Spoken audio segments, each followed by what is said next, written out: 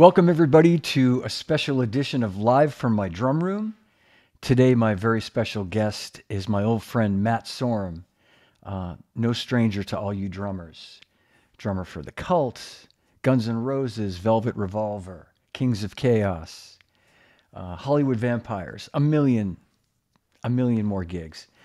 So I'm really excited to have Matt here with me today. And he's making time because he's a busy man. And so without any further ado, I'm going to welcome my old buddy, old meaning from a long time, Matt Sorum. What are you doing busting into my house on Zoom? What the hell's going on? That's what happens when you leave your camera on. You never know who's gonna zoom in on you. Wow, I'm just like hanging out here in Palm Springs next to my wife's closet, counting all the dollars I've spent on shoes and bags from years of drumming. This is the proof of the pudding right here. That's what, working your ass off for the last 35 years is, that's what you get. You get to buy your wife some really nice stuff. Well, you got to pay the piper. You know what I'm saying? Right. Yeah. You want to have fun? Well, hey, guess what? Well, you know what they say, happy wife, happy life. Always. I learned that the hard way. It took me a while, but I figured it out finally. It's good to see you, buddy, man. I appreciate you making time. I want to tell everybody that by the time this airs a couple of weeks from now, your book will already be out. But Matt is releasing his autobiography on May 10th. And when I reached out to you a couple of weeks ago, I didn't know this. I just felt like we were long overdue to do something like this. And then I found out you had this book coming out and the timing's perfect. So thanks for doing this. Yeah, well, no, I canceled everybody else but you. I'm like, well, I know that guy. Thank you. I know you're probably doing a ton of these, and I appreciate it. No, I'm serious. I'm not kidding you. I said, wow. John, we go back to like 89. That's right. The Cult. That's right, man. And there was a guy, Mike Morse, at Zildjian. I know. Matt, I got to tell you, I actually looked up the date because I knew it was 89. I started at Zildjian that summer, that May. And I found the date. It was July something, 1989, Worcester Centrum, The Cult, and Metallica. Yeah. You guys are on tour with Metallica. And Timmy Doyle had called me ahead of time and needed some stuff for you. And as you said, our old friend Mike Morris had said, you got to check out Matt Sorum, man. I didn't know you then. I hadn't met you yet. Yeah. I was so blown away. I was so, Lars is Lars, Metallica is Metallica, but you stole the show. The Cult stole the show that night, as far as I was concerned. And I feel like we were like instant buds. You were so cool and immediately you had that big smile on your face. Hey man, thanks for coming, and yeah, it was the beginning of a great friendship. Yeah, that was cool, man, because we were up in your neighborhood. Are you still living up there in that way? I am. Yep. I'm still just outside of Boston. And not surprisingly, it was only less than a year later that you were asked to join Guns N' Roses, right? Or maybe even 6 months or something. Just around 2 years, we did that tour, and I thought, man, this is great. I'm in a band, I'm on a bus, and I was happy. I felt like I had arrived, and then along came that other opportunity, and I was like, oh my God, this is crazy. And then it took off in a really crazy, wild ride. I always used to say, if anyone remembers old school Disneyland, there used to be what's called the E-ticket. And you used to go to Disneyland and you would get E, D, C. It was different tickets for different rides. And I'd say, I got the E-ticket for Mr. Toad's Wild Ride. Not to be confused with Ginger Baker, but yeah. But yeah, things are off and it got really kooky. And Timmy Doyle came with me on that trip. Yeah. And we took off as a team, and it was great. That probably helped. I have to think that moving into, Guns N' Roses at that time, there was no band bigger in the world. And to have your kind of right-hand man there with you had to be at least, you know, help you through that kind of a transition from as big as the Cult was going Well, to I that remember band. calling you guys and going, I need really big cymbals. What's the biggest? Yeah. I had a 24-inch ping ride. I don't know if Right. you remember, but that thing was massive. Yes. And in those days, you know, we didn't have in-ears, man. It was just pure volume on stage. And, you know, Slash wielding like 4 Marshall stacks. And, you know, there was, I think, 8 Galen Kruger amps. And underneath my drum riser, I remember I had 4 18-inch speakers for kick drum, just so I could. And believe it or not, as crazy as this sounds, you're outdoors on these massive stadium stages, and I'm like, turn it up. And Man. the joke was, get Matt a porta potty, because the low end was serious. And but you kind of had to have it, you know. And I remember calling you guys and going, hey, I want the biggest cymbals possible, because I needed the decay to last. You know, I wanted to go boosh. And because I remember I used to go see bands and cymbals would just go like, boosh. And I'm like, what was that? It sounded like, you know, some guy's up there playing like a 16 or something, and he's in front of a big rock band. I'm like, that's not going to cut it, man. No. I just remember Bonham going, babo, boo, boo, boo, boo, boo. I'm like, that's got to be a 20. Yeah. It's at least a 20-inch crash.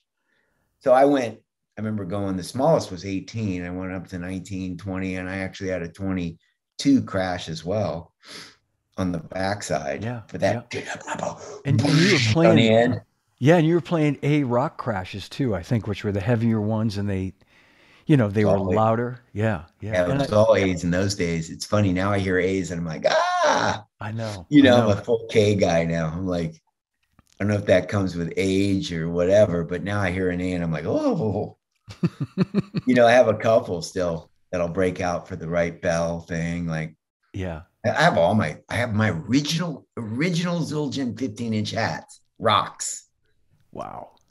And they were the ones I played on all those tours. And I remember thinking, guys were like, wow, you're playing 15s? I'm like, well, yeah. Yeah. Now I play 16s. Oh, no kidding. Yeah, I play those 16 Ks. The K, like the K Light 16, is that what they're called? I got both. I got the Sweets and I got and I got the K Lights. And then, because I was playing with Gibbons. Yeah. And he really likes a wide, because it's a 3-piece. He likes like a wider hat and a little bit slightly open, but kind of like filling up the space. Yeah. Yeah. With like a kind of thing. So, yeah. And I'm like, give me some 16s. And he loved them. I'll bet. Yeah. Because he didn't really, if you watch ZZ Top now, like Frank Beard plays the hat's a little bit more open. Mm-hmm. But back in the 70s, all those guys played the hat really tight. Really tight. Yeah, absolutely. Yeah. Right? Yeah. Yep. But for live, Billy's like, open up the hat. He didn't like that tight thing live. Yeah. So but like you say, it fills in a lot of space when you open those hats just a little bit. It's just a little bit more air, a little bit more space. Yeah, if you think about those great 70s records, everything was super dry. Yeah. There wasn't big, massive reverbs and shit till the 80s, right? And everything had its space, but the drumming was tight, thumpy drums. Yep. Right? Yep. And I love that, because I would go back and study those early records of ZZ Top and play it exactly like that. Billy go, open up the hat a little bit. That was it. I would play the rest of it pretty similar, That's so cool. Well, when I saw you with the Cult, I remember, and I could, correct me if I'm wrong, I could be wrong about this, but were you playing like 2 Chinas in front, like Terry Bozzio?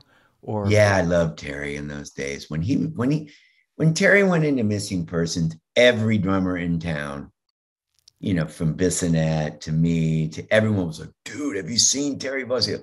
Yeah. And we'd all go out and watch Terry play when he had the crazy hair. Yeah, And you go, yeah, you know? yeah. And we all got big pangs. Yeah. And I used to say I had those pangs to deflect shoes opening for Metallica. It's like, but literally, I swear to God, like we would open for Justice for All, and it was like, Yeah, in those days, you remember, you I saw it. do. Yeah, I saw it. It was 90%, 95% dudes that were like, and they didn't really care for the cult, you know. We were like a girl band, you know. We were like, so some shoes did come up, and those pang symbols saved my ass. I I was think like, you told me this. it's I think coming, you know. But yeah, I had two pangs. Yeah, I started out with like 3 rack toms, I remember that. Yep. and by the end of the tour, I was like, I'm going to strip it down and go to 1 rack. And I simplified my whole setup for my career going forward. So you had already when by the time you got in Guns N' Roses, you had changed your setup to what you ended up with, the like you say, the more simplified. Because when I saw you had you had 3 rack toms, maybe 2 floor toms, Yeah, always 2 floors. the Yeah. 2 Chinese, and you reminded me. I mean, in a like a not in any way copying Terry, but you were I could tell he was an influence in some of the stuff you were playing, and It's you all that. incorporated Yeah. that. Yeah. And I the mean, cult's so straight, so sort of like straight ahead, but you were incorporating some cool shit, like some really yeah, double technical bass stuff. drums were not acceptable with the cult, right? I mean, there's Yeah. a story in my book where I auditioned for David Lee Roth and Steve Vai and Billy Sheehan, the early version of the band that Greg Bissonette ended up getting. All these Yeah. drummers went down to SIR to rehearse or audition. Right. And I remember going in there, it was like Mark Craney, and remember Mark Craney Oh yeah, man. Sure. from Gino Vanelli, and Yeah. Jethro Tull. oh, so great. Great And all these drummer. guys were in line. I'm like, I'm going home. Like this is like it's out of my league. And I remember going in there and Steve Vai, there was a double bass drum kit that they had rented. And I went and sat down behind the kit and I actually picked up 1 bass drum and moved it. And Steve Vai goes, what are you doing? I go, I don't play double bass. And he went, Oh man. One demerit, right? And so I ended up playing. I grew up with Ian Pace and like Bonham, and it was all about 1 pedal. Yeah. Yeah. And I ended up not getting the gig, obviously. And out of that, I ended up going on to play with Ed Mann, though, the vibes player from Frank Zappa's band. Steve said, hey, I got this drummer. I think he'd be really good for you guys, which was real outside shit for me. It was, oh yeah. But I was into like Return to Forever, and I loved Al Di Meola, Lenny White, and Billy Cobham. And oh yeah. Yeah. so I would, I can't say I'm there with that anymore, but when I was younger, I was pretty well versed in a lot of that flam accent fills. And well, so anyway, I ended up playing with him, but then I went and I'm like, shit, man, I better woodshed my double kick playing, right? So I got a double bass kit. I remember it was a Tama kit, and I don't remember how I got a hold of it, but I basically sat in there all day and just right. I was like, and I went in to audition for the cult, and I set that big kit up, and they walked in and went, no double bass. So I went, oh man. At that point, shit down. Yeah. At that point, I picked up the bass drum again, moved it, set my setup the way and then that's when I discovered the double pedal. And that was early days, DW. Yeah. I believe it was a DW double pedal that I was using in those days, because I think early on I signed a pedal deal with Chris Lombardi and John Good and those guys. Like I had a pedal deal. Right. Which was wacky, right? Might have done, let me see if I did all hardware in those days. I You might think, have. no, I think I played Yamaha hardware because I was with Yamaha. And how that happened was really funny. So I was managed by this guy, Howard Kaufman, who also managed Tommy Aldridge and the band Whitesnake. Yeah. So when I got the Cult gig, they said the drummer, this guy walks in, his name's Jimmy Ayers, very famous. You know him from Aerosmith camp. Yeah, sure. He came in, he goes, "Hey, mate, Jimmy Ayers, tour manager for the Cult. And I do Whitesnake, and we're going to get you a black Yamaha drum kit. You're endorsed. And whatever you want, just pick it out." So from that moment on, because of Tommy Aldridge, I was Yamaha endorsee. So when I went to GNR, I shifted straight over and I met Hagi-san. Yes. From Yamaha.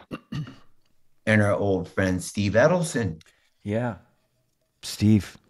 Rest in peace is him as well. Our old buddy, Steve. So Steve hooked me up, and then I was ready. I was like, I got Zildjian, I got my Yamaha, and then Remo Belli. Yeah. Took me on. And that was great. You were representing. Wow. I mean, I got like everything I need. And I go, I better call Zildjian and get a gong. That's what I need. I need a gong. And it's like, like growing up with Bonham and Keith Moon and those guys having gongs. I'm like, so rock and roll. Absolutely. Alex Van Halen. I remember I got a 38-inch gong. Big sucker. In fact, I think at one point I came to see you, and when Timmy sees this, I think he'll remember it. Timmy Doyle, we're talking about Matt's longtime drum tech from back in the day. And I feel like you cracked it at one point, cracked a gong, and we used to import them in. I think Zildjian still does, imports them from Wuhan. Yeah. And sometimes we didn't have them in stock, and Timmy was kind of freaking out because you needed one. We didn't have one, and he's like calling me every day, and I'm going, Timmy, man, I don't know. It's like it's on the boat. It's going to be here, next week but being the good tech that he was, man, he was on it. He was on it. Yeah. And he was trying to find a way. There were two versions of the Zildjian gong. There was the kind of like, I don't want to say it's more low quality, but there was. I know the one you mean. Yeah. I had that. That's the one I cracked. It wasn't Wuhan. Like Wuhan was like, wow. And you guys put the Zildjian name on it. Right. But I had the early version, and those were kind of, I'm not sure how they were cast. We got those from somebody else too. Yeah. It wasn't from Wuhan. Cracked it. Yeah. And, it's not like I'm the heavy rock guy, because I grew up in wind ensemble. I'm like, you got to warm that sucker up, you know? Yeah. And it went. But the one that I had after that was the same gong I had for 30 years. And I cracked it on the very last show of the Hollywood Vampires in 2016. Wow. It cracked after 30 years. That's a pretty long life, man. That's pretty amazing. I was like, oh, it actually was very emotional for me. Yeah. I was like, oh. I mean, I'm just like, yeah, I mean, gongs can last forever, but at the same time, moving it around and playing it, and yeah, I mean, that's moving around a lot. That's the problem, is being picked up and thrown on stages. And right. I'd be like, I had a big anvil case for that sucker, that thing rolled deep. I mean, it was, but I ended up, I don't think I've replaced it yet, because now I go, hey, I'm bringing the gong. And they go, we haven't got the budget for that. Bringing a gong on a tour is like, okay, seriously? That's a big budget tour. Yeah, that's a real big budget tour. Yeah, back in the day, man, we had like multiple setups, like I finally got rid of all those anvil cases literally like a couple of years ago, and they were massive. I stored them for like 20 years, size of this house, Yeah. I know. I sold my timpanis. I had timpani drums. Do you remember? Yeah, I think I do with the Cult. You had like a Two that came out of the percussion. riser, and then I had one Yeah, next to me like Bonham. I had like a more of a small, I think it was a 28 over there, and then I had the big guys. And we used to do one part in the show where it came out. There's a song called Sun King, and I go boom, boom, boom, boom, boom, boom. And it looked really cool. And then it went down and went away and into the massive semi truck. It's like one part of the show. But yeah, yeah. I ended up selling those to Josh Freese when he was in Nine Inch Nails. But I kept them for years. That's great. Never Yeah. used them. Yeah, but it's cool that you're talking about that because it was at a time when, like you say, there were like, whether it was budgets or like, if you said, I'm taking a gong and I'm taking timpani with me on the road, like they made it happen for you, right? I mean, that was how it was done back then, you know? Well, So, compared to Tommy Lee, I was lightweight. I mean, could I imagine walking in and going, "Hey guys, I'm going to go up and down on a roller coaster, and it's going to be like two semi trucks full of drums," and be yeah, like, "Get exactly. out of here." I mean, I had a big drum riser. I had a massive drum riser, and I remember that was my world. Me and Timmy, we had a tent behind it, and I'd go down there, and I remember the one thing I wanted was, "Hey," I go, "let's do like a beach island bar kind of thing back here." It's like, "Can you get me like a really cool palm tree? Do like a tiki kind of thing." So when Slash would take his like 20-minute guitar solo, I'd come down off the riser into this tent. We had like tiki lights, and we'd be That's so mixing some great. cocktails. That was always around 3/4 into the show. So I could, have a few extra knowing we were coming towards the end, a little shot or something. Occasionally invite friends in, we'd have a little. So Oh, Timmy had that definitely. all set up, and the riser was all mesh aluminum. So it was like metal, and the drums would be all in the same spot every night. So they were all built into this metal, every stand, but underneath it was hollow. Yeah. So all the speakers were under there coming up at me. And then on each side of the riser were these, basically I had my own PA. It was like I headphones. yeah. I saw you a couple of times and it was unbelievable the production that you guys You had. came I up on mean, stage and sat on the kit and everything. yeah, yeah. And it wasn't Uh, a big kit, but it looked big because it was a simple setup. But I used big toms. I remember in right. those days, they were considered what are they called? Concert toms or Probably power toms, right? power. They Power were toms. like, Extra, yeah, extra depth. my Yep. first was like a 14, but it was like 13 inches deep, Yeah, yeah. massive. And the kick was a big 24, but it was, I think, 18 deep. And then we had that huge Yamaha rack thing Right. with all the mics on it, and then the timpani and lots of little fidgety things. Like I had a little side snare Yeah. made by like Joe Montanari. Remember him? Oh Love yeah. that guy. Yeah. Yeah. Great Joe stuff. Montanari sat over there, and then some weird little like I used to like to mess around with like jam blocks and a couple Yeah. little Yeah. funny little things to get. And then on Lots of the right, I cymbals mean, too. Yeah. Guns N' Roses was famous for cowbell. So Yeah. almost every song had a cowbell in it. Right. Right. And I remember thinking, is this the secret sauce? The cowbell. The cowbell. That's why it's a hit. It's the cow- It's the cowbell. I always tell people, I'm like, think about it. I go, think about the cowbell. Think about the hits. Is it subliminal? Is it something that simple that makes it a hit? It's the cowbell. It's the cowbell. Honky tonk woman. Cowbell. Hard day's night. Cowbell. American band. Yeah. We're an American band. Cowbell. Yeah. I mean, listen to those intros. I was like, as soon as you hear honky tonk woman and that cowbell part, Yeah. Yeah. I know. I know. People talk about these intros, these drum intros. They're like, oh, rock and roll. Yeah, okay. I know that one. But you think about setting up a song like that, like a honky tonk boom, doom, doom, doom, doom. And it's just like, what? Yeah, I know. I mean, I know you had a really long lasting relationship with Charlie, and man, shit. I remember you telling me that story about when he called for the ride cymbal. Yeah, yeah. He was just an amazing. It's one of those things, Matt, too, where like I grew up. He was my hero.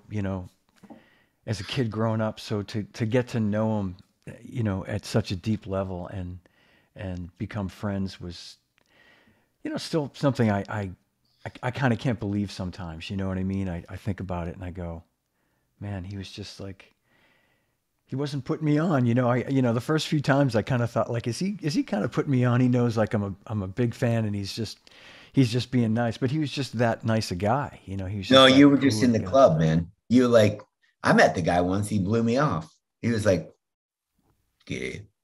Yeah. But he liked you. Yeah. It's Right. like, it's weird. I'm like that with Ringo. He'll call Yeah. me. It's so strange. I'm like, I look at the That's phone. It's like Richard S. is calling, right? I'm like, are you kidding me?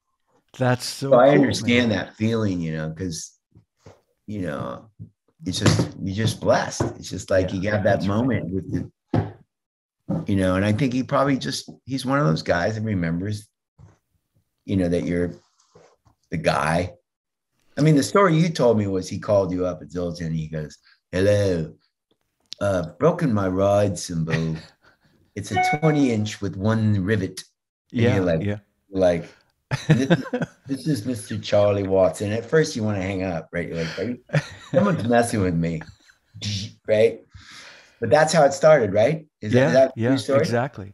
It was I got a hold of him through his late drum tech, Chooch McGee. I'd left a message at Ocean Way, and I told Chooch I had some old cymbals that I wanted to send him, some new old stock like vintage A's from the 40s. And Charlie called. I sent a letter explaining what it was, and Charlie called and said, "I'd love to try the cymbals. I've broken one, and it's a 20-inch swish with rivets all around it, Oh, it and was a swish. it was a Huh. swish, and I but always said I always thought it was a flat ride. he was using a flat later years later. I might have told you that story where his flat ride started to develop some cracks, and he called one day and he was really concerned about it, and we made it was what he used wasn't a Zildjian, but we tried to clone it.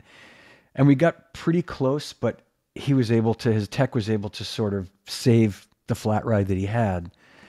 But he then had a backup, and it made him feel a little more comfortable, that he had something just in case. And you know how that goes if you're, Oh, he played the yeah, same kit forever, right? forever. Yeah, And forever. the story I heard, he didn't change the kick drum head for like 10 years, right? Is that true? Yeah, I've heard that too. I've heard that. Like, why change it? It sounds great. Yeah. He Yeah. used to talk about how, he'd compare old drums and old drum heads to like old shoes. Like they just feel better. Nothing fits better than like an old shoe.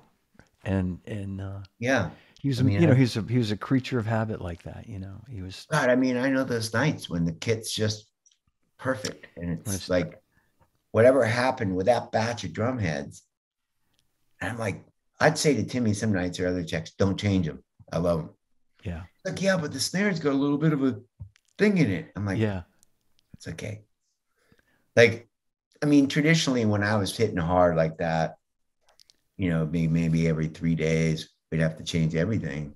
yeah, yeah, But then along came, obviously a much different drummer than Charlie Watts. He was like more of a jazz cat, and wasn't killing them, but he yeah. just the tone was there, and it was him. My thing, I had to smack him, and Right, right. that we ended up going over to Remo and coming up with that. I mean, I don't know if a lot of people know this, but in the early days, we were like basically the guys that came up with the Emperor X. I didn't know that. Yeah, I didn't realize that. because I Wow. was smacking through those things, and in the days of in that late 80s, early 90s era. It was pinstripes, man. Yeah, sure. For that flappy sound, that yeah. it sounded huge in a stadium, but then that snare drum had, I remember I went to an Emperor, but it kept dipping in the middle. Yep. I was just playing big rock sticks and just so I'm like, well, you guys already have the CS dot. Why don't we try dropping a dot underneath? So we did that. And then I don't think it was ever spoken about that I took credit for that, or my drum tech at the time, Mike Fasano. Yeah, sure. When we were in the studio, but wow, we ended up using it, and I kind of use it pretty much to this day. It's a popular head too. That's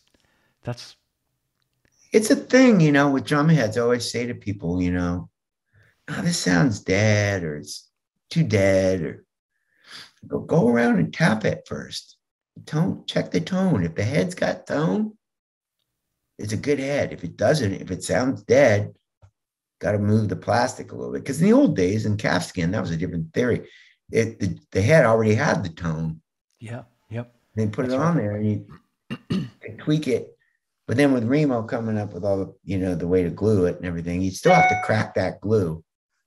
I would take them and, go all the way around and then pop them on, stretch them. Yep. Get them going, and then go around and tune get as much tone as you could. Because I've seen guys throw them on there and just be like, yeah. No tone at all.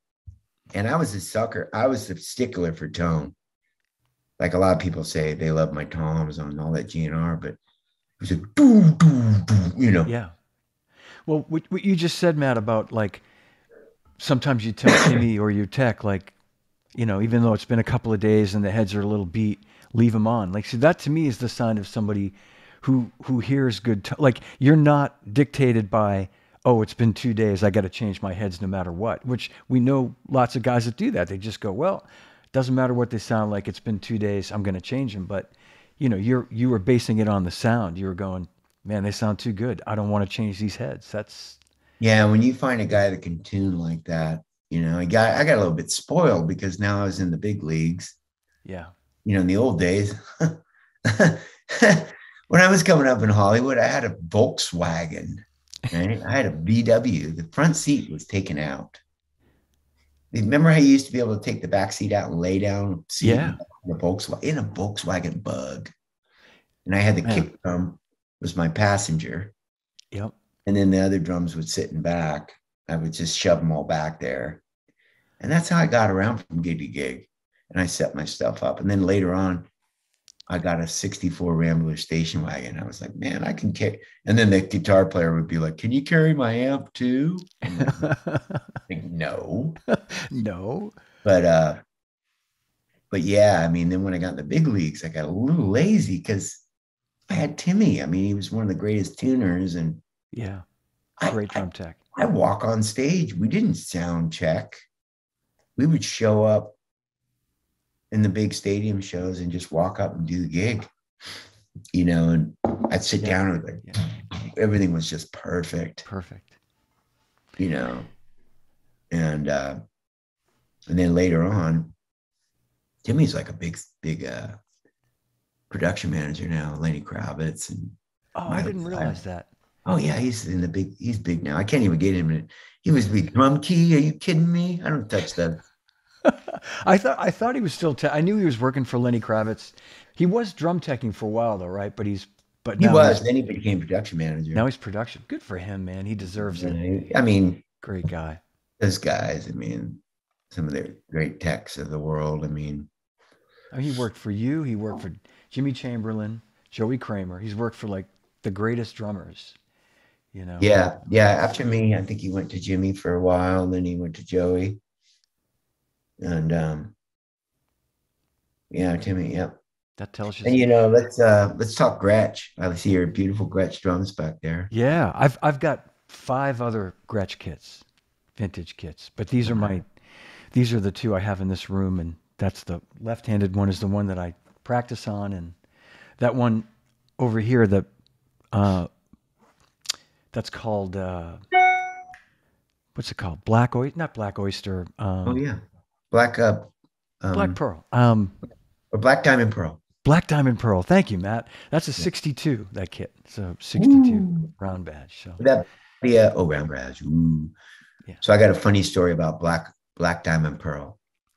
So Hagi-san from Yamaha. I call Hagi-san. I go, because I always played black drums, but I thought, man, going out. So fast forward to the big Guns N' Roses Metallica tour where we're doing stadiums. I think we played the big one there where the Patriots played. Yeah, you did. You played in Foxborough. Yeah. I call Hagi-san. I go, Hagi-san, I want to make Black Diamond Pearl drums. He says, Black Diamond Pearl. Okay, Matt. So we get to JFK Stadium in Washington, D.C., and we're doing pre-production. We've got like 2 days at the stadium, believe it or not, with full rigs. Yeah, I'll bet. And yeah. The drums show up in boxes from Japan, and we unbox them, and they're baby blue. And the crew's walking by, and they're like, "Hey, is there a girl drummer joining the tour? Let me know when these come out in the man style." I swear to God, I was like mortified. I was like, "Oh my God." I call Hagi-san. I go, Hagi, I said Black Diamond Pearl, not Blue Diamond. They had the same diamond in it, but it was blue. Oh. I was like, oh my God. And we set him up, and I looked at him. I'm like, oh no. And I went to the lighting guy, and I'm like, is there anything you can do? Can you hit me with like, what kind of light you got? Can you turn these drums black? Timmy, what can we do? He's like, everyone's laughing. Anyway, I ended up doing that whole tour on those drums. I think I remember. I didn't know the story, but I think I remember those drums. Yeah, they were, in those days, that particular kit, I believe, was a recording custom, but I endorsed it, Rock Tour Customs. Mm-hmm. But I had that kit was made basically the same shells as like Steve Gadd or a guy like that played. Right. Recording custom kit, it was called. And I believe it was mainly birch shell, right? That's right. Exactly. And they were fat. They were fat sounding drums. And the snare, I remember the snare, I had a 7-inch deep. It was a custom drum by Yamaha. It was wood. And also, I played the Zildjian bell brass. Do you remember that sucker? I do, yes. Absolutely remember that. Yeah. The Noble and Cooley. I still have that. I got that. And then I got the new one from the girls, from Craigie. And yeah. The smaller one, right? I think. Yeah, but the big one I got in like the 80s. I remember that. Yeah. And did we have to replace the shell on that one time? I feel like Timmy might have called me once about that too. That it was out around, wasn't it? Yeah, or did it crack or something? Because some of them did. Yeah, they did. You know what happened? It cracked right on the because I believe wasn't it Noble and Cooley in a collaboration with Noble and Cooley? Yes, indeed. Yep. It had big die-cast hoops. Yeah. Something happened where they put the lugs on, and a crack went across from one of the lugs. Yeah, and it happened on a few of them, Matt. It wasn't, it was a semi-common. That was the first production run of those. That drum was. I used it on the Cult almost the whole tour. Yeah, remember? I remember it. I totally do, and I remember that. Yeah, great sounding drum. I want to jump backwards a second because something you said earlier, and I wanted to pick up on this. You mentioned because Greg's told this story a few times. Greg Bissonette, our good friend, and all the years I've known you, you'd never mentioned it, but I had Greg on my show last year, and he mentioned auditioning for David Lee Roth, and he said he was going in as you were coming out. Or something along those lines. And he said, and I said, I didn't know Matt auditioned for David Lee Roth. He said, well, Matt didn't play double bass drums. And so I think Greg had played some double bass drums and made a mental note to himself like that. Okay. And I think he wrote something out like I don't know, but when he went in there, he was ready for it because of that information that you'd given him. I think as you were going, you were standing in line when I walked out. Yeah, that's what he said. And you were like, Man, I don't know. I don't think I'm going to get it, man. They wanted a guy that plays double bass drum. But you, Literally, when I came out that door, there was Greg Bissonette and Mark Craney standing there. that's And wild. but no one knew it was for David Lee Roth. Right. That's the other thing. Right. We all got called by Steve Vai, and we are like, Steve Vai is that guy from Zappa. Yeah. So when I walked in, I went, it was very clinical. We were playing like crazy time signatures, and it was very Zappa school. Like Yeah. he was running me through the mill. Like, give me a 7/4. And I'm like, okay, Genesis cinema show. Yeah. You know, I'm like, I got that. Okay. Then he said something like, play 26/8. Oh. And I was kind of cocky, and I looked up and I went, why? Yeah. Why? And then I said, I saw Billy Sheehan sitting on the couch. I go, God, I'd love to jam. Can we jam? We didn't jam. I played by myself. And it was probably the craziest audition I ever did. I've never had a situation where I had to stand there and Steve Vai was reciting on these notes and like running me through this whole school of, you know. Yeah. Yeah. And at that point in my life, I was priding myself on being a pretty pure rock and roll guy. Sure. Yeah. But I looked at Greg Bissonette and I knew he had all those other elements. Yeah. Of, you know, his school, North Texas State, you know, and then Craney, same thing. Yeah. Yep. And so you knew Greg from LA at that, like you already knew who he was. And well, I was in a band with his brother, Matt Bissonette. Oh, I didn't know that. Okay. So there was this whole contingency of guys, right, in the mid 80s. There was Pat Torpey, you know, great drummer from Mr. Great Big. drummer. Yep. Greg Bissonette and all these other guys. And then Matt Bissonette. And there was another bass player in town named Bob Birch, who went on to play with Elton. Yeah. And we were kind of guys that would mishmash in other gigs. And me and Greg were the drummers at Disneyland as well. Right. Which was Stan Freese, Josh Freese's father. Yep. And we would and Russ McKinnon. Remember Russ McKinnon? Of course. Yeah. Yeah. We were the guys that played Disneyland. And then we would all sub for each other on other gigs.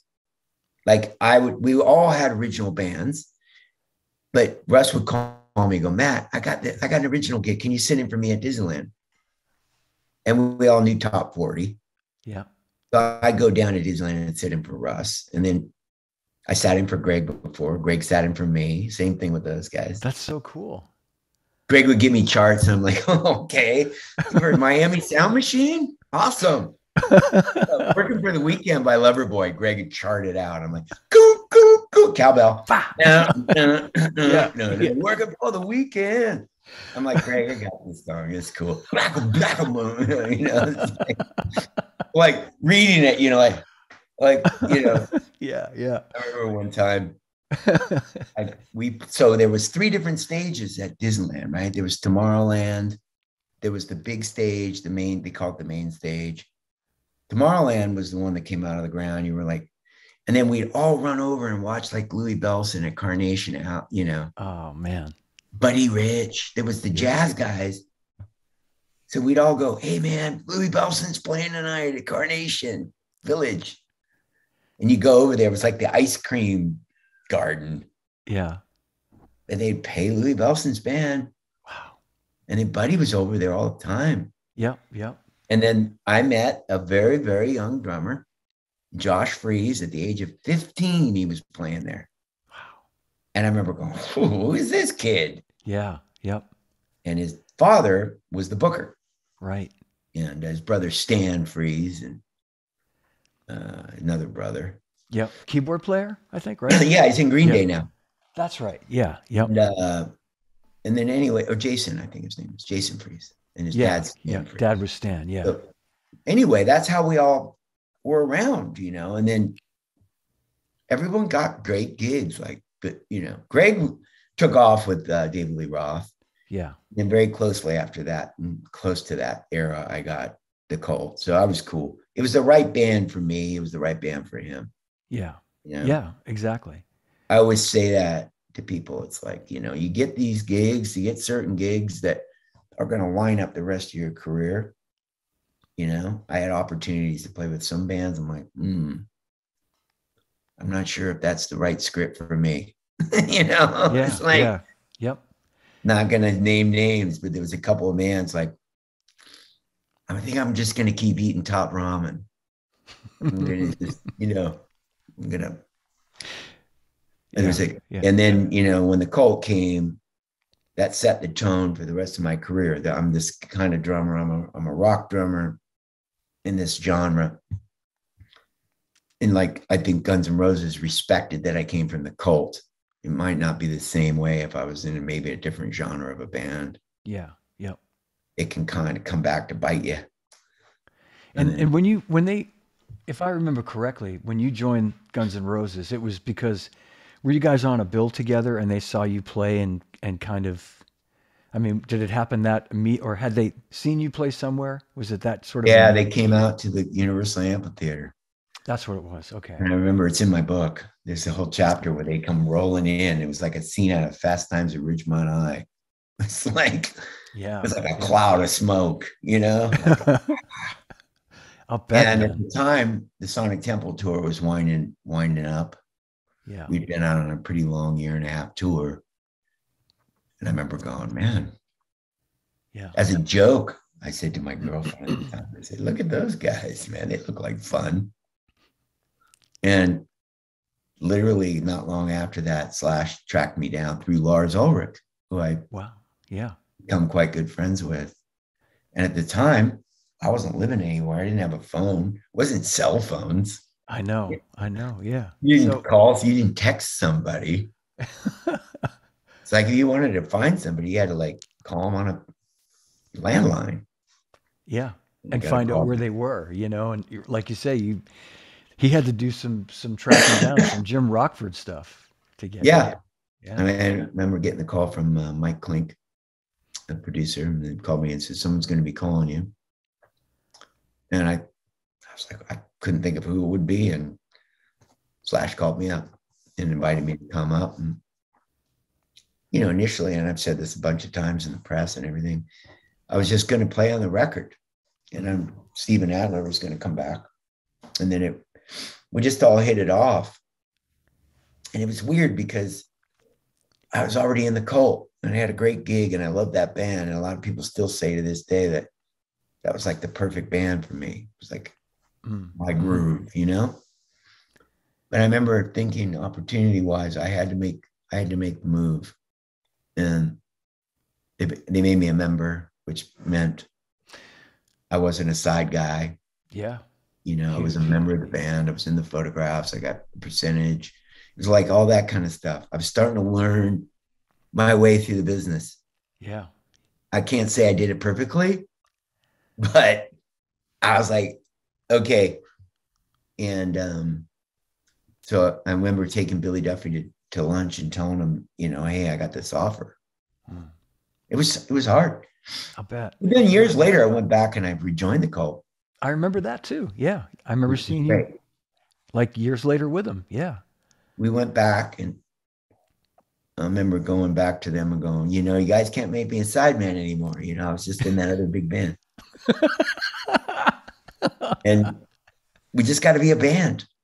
And they're like, okay, mate, well, you'll be an equal member. I'm like, great. Yeah. So I always say to a lot of drummers say to me, like, Matt, what did you do about negotiating your way into things? I said, well, if you don't ask, you don't get.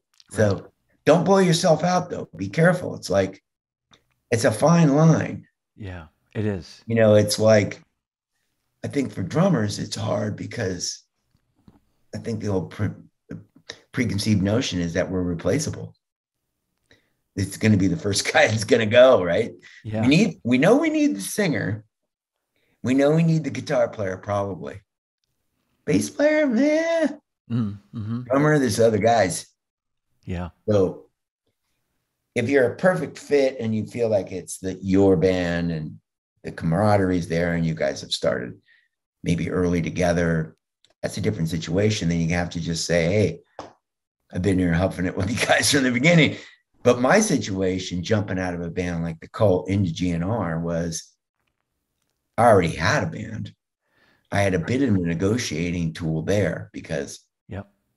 I wasn't just sitting on the sidelines going, hey, I don't have a band.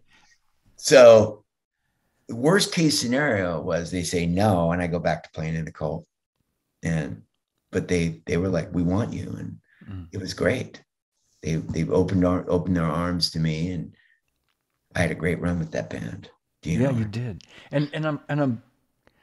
I'm gonna say, and I correct me if I'm wrong, but it started a lifelong friendship with Slash because you guys continue to play together and later bands and a collaboration anyway. I mean, like just there were like other things that you guys worked together on. Yeah, well, we had Velvet Revolver, which was a big success for us. Yeah, huge. And that was an interesting time because we all went through periods about exploring our musical after being in this massive machine of a band. Yeah. I remember when we broke up in the 90s, it was like, oh my God, what are we going to do now? Right. I remember getting some calls for bands, and I was like, I got to figure out how to adjust to this. And I remember I got into doing film scores. I started dabbling in producing. I actually had some success producing. Mm-hmm. And yeah, to be honest with you, I wasn't sure if I could pull it off again. I was like, well, that was a fun run. I mean, how am I ever going to get to that level again? I don't think so why don't I just, try some other stuff, do some other stuff. And then came full circle. I got back in the Cult. We got a big record deal with Atlantic. And then, Slash and Duff and myself kind of stayed close and did stuff, but not in a big way. Yeah. Yeah. And then in the early 2000s, we decided it's time for us to do a band. Let's do a band. And we ended up signing with RCA, and one got 3 Grammy nominations, won a Grammy, and sold about 4 million records. And cool. Had a really good, that was a quick lightning in a bottle run though. It was like, boom. Yeah. And I remember when we had a hit, which was a song called Slither, which we got the Grammy for. Right. It was like literally going from like hanging out, waiting to get going again to like, it was on fire. Like, like we were on a press tour for like 3 months, and we were like on every magazine, and it was like the switch went on, and we were like it. And it was exciting. I was like, holy shit, I can't believe we did this. And it was probably, for me, one of the most exciting things that ever has happened in my career, because we were in our 40s. A lot of naysayers in Hollywood were like, I don't care what band those guys were in. It's kind of like they're getting a little older. Rock 'em, really? And that's the kind of stuff you deal with in the business of music. Yep. And we proved them all wrong. And that was a real feather in our cap. And we looked great. We all got in good shape. Yeah. And it was all like, this has got to be. And I was fired up like a kid again. I felt like I was 20. It's like, And it worked even harder, because they always say, the old expression is, the older you get, the harder you have to work. And we did. Yeah. We worked hard at our appearance. We worked harder than ever. And I will give the props to Slash and as we were at rehearsal every day at 12 noon. We rehearsed 6 to 8 hours a day. We were writing songs. It was like boot camp. Mm-hmm. Dedication. Yeah. And I'll say that to any young musician. They'll ask me, what do you think, man? I go, work your ass off. Right. It's not about your computer. Yeah. This is like, go play all the time with other guys. Mm-hmm. And maybe, if you're lucky, I think Kobe Bryant said it. He's like, if everybody else is practicing twice a day, I'm practicing 4 times a day. And we did. And it wasn't even about like being the drummer that had all the chops in the world. It was more about being a band that had the chops together. Yeah. I think Charlie Watts would say that. Charlie Exactly. Watts is the guy that's the band. He's not doing anything fancy. He's just cool. And Charlie was the foundation of the Stones, man. He was like, it all started there. Like you said, Honky Tonk Woman or whatever he came into, like. Yeah. Yeah. And that unit of a band is what made the magic. So I think my career came up with that sort of mindset. Like, if you find the magic, just nurture the magic and just work on getting the best songs, you know. That's great advice, Matt. It seems so simple, but in this world of like YouTube and where you can post drum solos all day and social media, it's just so simple that the importance of playing with other musicians, man, just like learning how to play in time with a bass player and having it feel good and groove and I was going to point out too when you mentioned replacing drummers. I think you'll agree with this. You sing. You're a great singer. I mean, I've seen you in all your bands sing backups, Yeah. and that's a great. It gives us drummers more value. It's not like you can just easily replace a singing drummer. When you're vocal. Right. Well, I always see, I came up in the school of like, you had to have extra attributes to offer. Yeah. So, for instance, like if I were looking for a guitar player in a band or bass player, we'd say, hey, does he sing? Yeah. We were singing harmonies and background vocals. And so I say to young musicians, I say, hey, try to have as much stuff to offer as possible. I mean, if you can sing, cool. That's just another, thing you can offer the group.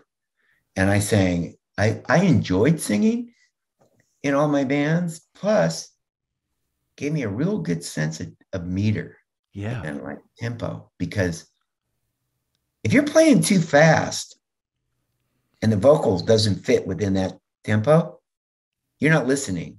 Yeah. And I think if you look at drummers like Ringo and some of those great drummers that set up for the vocal, and I've talked to Ringo about this, he said, well, listen to the vocal. Don't step on the vocal. Yeah, exactly. Don't step on the vocal. Like, if you're listening to the vocal, you're going to put some stuff around that vocal, or launching into that chorus and setting up that big chorus. You're going to set it up really cool with a fill, and then boom. Yeah. And then, the solo's coming, build it, and then bam, then you're up on the ride, and you're like, it's all about the dynamics and the tempo of the song. And I pride myself on being just a song drummer. That's all I am. I'm not like fancy pants, I'm like, I can do some stuff, but it's not why I get hired to play with bands. I think you look at me like, Matt's got great meter. He looks pretty good. He's not a bad looking dude. He's like, it's like, solid he hits as a them rock. right. He hits them, Yeah. He keeps good time and it's great dynamics and drive the band. Your job as a drummer is to drive the band. Right. You're in the driver's seat. And so guys are out there making fancy pants videos on YouTube. I'm like, you see these kids and I'm like, oh my God, I could never, ever play any of that shit. Yeah, I know. Me too.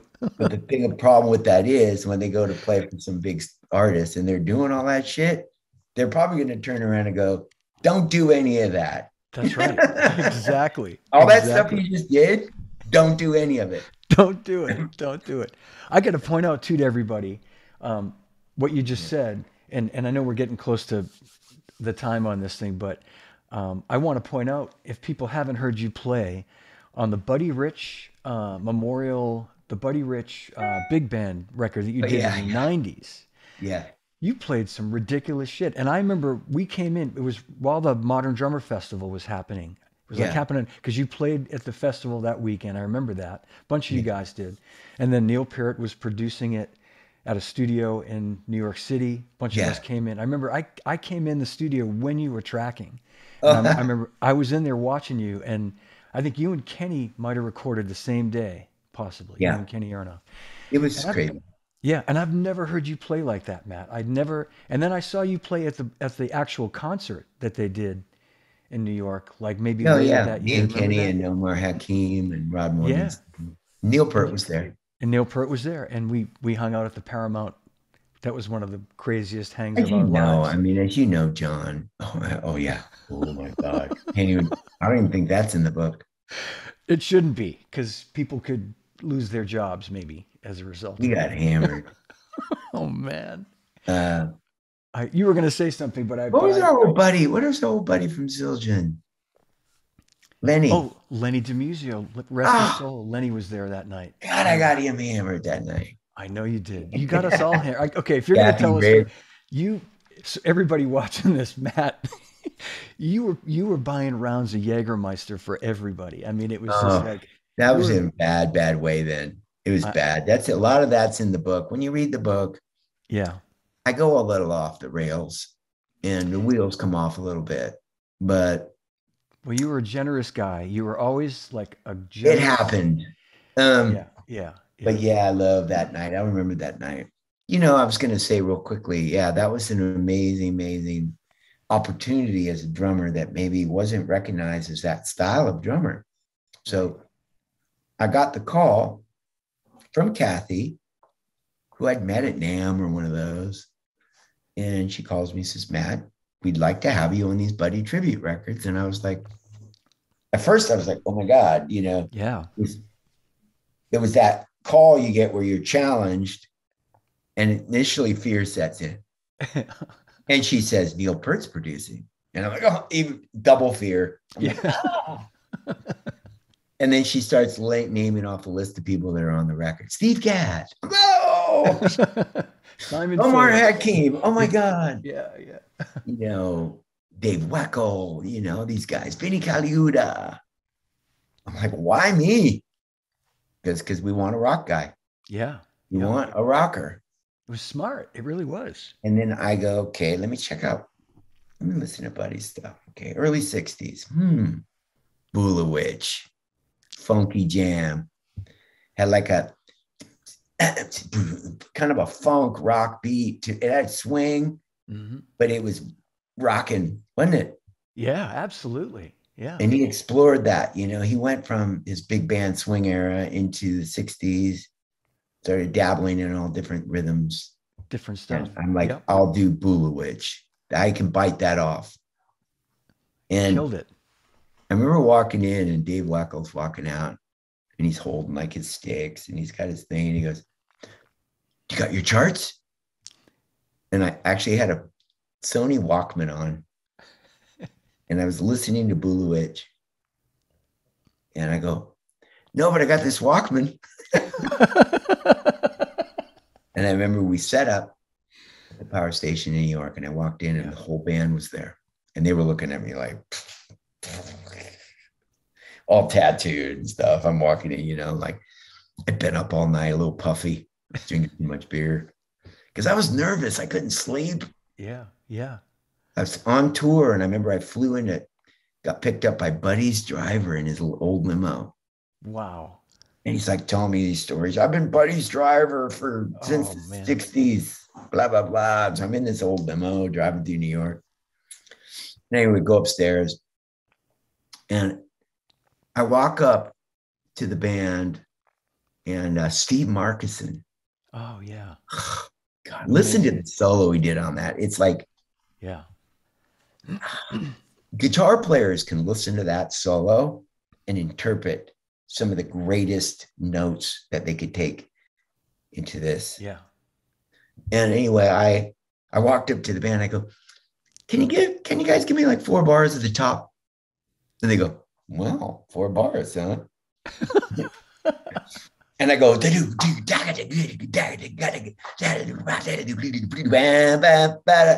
and I remember it kicked in and the horns were coming at me. It was like so power that my initial reaction was, listen, play. Yeah. And yeah. It was like listening to another musician in a rock band, except it was coming at you like a freaking freight train. Yeah, man. Yeah. Ba-da, ba-da, da-da-da-da-da-da-da-da, da-da-da-da-da-da-da-da, right? And my limbs were just like, I was like, what the hell's happening? I looked over, there was a poster of Buddy on the wall. And I said, man. Thank you for possessing me. I'm not you. I'm never going to be you. Nobody's you. But Neil walked out and he said, wow, we got it. I said, what? One take? One take, yeah. One take. First Holy take. shit. I was going to ask you how many takes. Wow. We did an extra. He goes, let's do one for safety. But I think that's the one. I was like, I looked at Neil. I'm like, I'm looking at Neil going, you're kidding, right? Wow. I missed a couple things. It was a little like ramshackle in a couple of spots, but in general, it's almost like, well, yeah, like a nice magic to it. Yeah. I was there when you did. I remember, I know I either heard the playback there or I was there when you did it, but, and I remember honestly how blown away all the guys in the band were with you. Cause I think, you know, without sounding like they were being judgy, I think they probably saw the tattoos. I don't know. I don't think they realized that you'd be able to pull it off the way you did. You know, I think they thought, well, yeah, it's going to be good to have him. He's going to help sell a lot of records because he's a famous drummer. Yeah. But yeah, I'm sure there was preconceived notion. I mean, yeah, when you're a rock guy, especially from a band like Guns N' Roses, you know, there's a thing that's like, man, do these guys play good? Are they? Yeah, exactly. You know, can they play? And I think, you know, I've morphed into so many different styles of music. It's like, for me, it was like, I'm just going to listen and be more as best I can be inside the music. You know, it's like, it's almost like the way I have to play for Billy Gibbons now. I go back to a whole different style. I'm actually playing a style of music that I grew up with. I cut my teeth down in Louisiana in a blues band, 3-piece blues band when I was 19. Wow. I was playing the blues down there and Texas shuffles. And then that kind of, I didn't need it for 30 years. Yeah. I didn't use it. I played big rock shuffles, but I didn't play the Texas shuffle. Yeah. Yeah. So I remember going, okay, here comes Billy. I better go woodshed this, which, as a lot of drummers know, that Texas stuff isn't the easiest shit to play. And it's more subtle. No. It's like there's subtleties. It's not big rock at all. That's right. And it's almost like the opposite, Matt, really, when you think about it. It's like you're playing all those like ghost notes with your left hand and, you know, where you're playing like these big slamming, you know, 2 and 4 quarter notes with rock. You got to play all those little ghosty things, you know? Yeah, I think for a lot of drummers, like if you think about stylistically on drummers and guys that are jazz drummers and they're so great at playing jazz, they can't launch into maybe what I do. Right. And the same says, in the same respect, it's very difficult for me to go back into the subtleties of what they do. Yeah. Yeah. So that's why we all have our sort of unique position. You know, it's like there was a point in my life when, you know, I was listening to, like I described, I was listening to Al Di Meola and Return to Forever and Lenny White. And my friends came over and they're like, Matt, you can't go into jazz fusion, man. You got to play Sabbath with us, you know? And at that point, I had to make sort of a overall decision about this is going to be who I am. Yeah. And that's what I sort of focused my, you know, what style I was going to be into. Yeah. Your direction. Yeah. And, you know, I mean, I think maybe drummers look at it like, well, it's just straight rock. I mean, it's really like, you know, it's not a lot to it. Meat and potatoes. But ask Phil Rudd, he'll tell you. That's right. There's no one like Phil Rudd. When Phil Rudd's not in AC/DC, in my opinion, it doesn't sound like AC/DC. Yeah, exactly. And just John Bonham. Okay.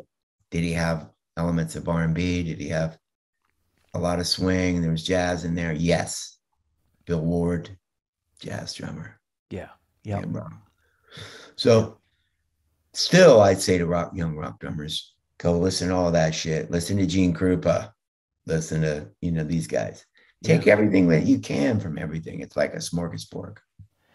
Yeah. You know? That's great advice. And I know you've gone a long time and I really appreciate it. and you probably need a glass of water, but I want to just ask, Yeah, good. Have some water. The name of the book?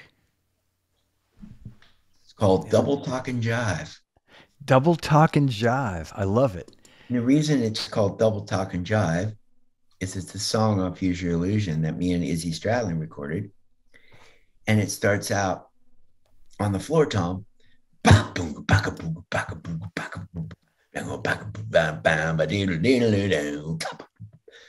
And I remember thinking, that just basically says it all. Double Talkin Jive. Double Talkin Jive. I have, I should have got these ready behind me in that pile of records that I've yet to put on my wall down here. I have both Use Your Illusion 1 and 2 platinum, multi-platinum records that you sent me. Nice. Many years ago. You came to my office at Zildjian. This would have been, I'm thinking like early 90s, because those records came out in 91, 92, 91. And you were on tour. I came to see you at the Boston Garden. Then you came to Zildjian and you looked in my office and you said, "Where's your Guns N' Roses records?" And I said, "I don't have any." And you made a phone call. I swear to God, you made a phone call. And like you said, in those days, we didn't have cell phones. Like, you called a number and like 4 days later they showed up. Wow. And I so appreciate that. And I'm sorry next time. I like how you have them all leaning up there. It looks cool.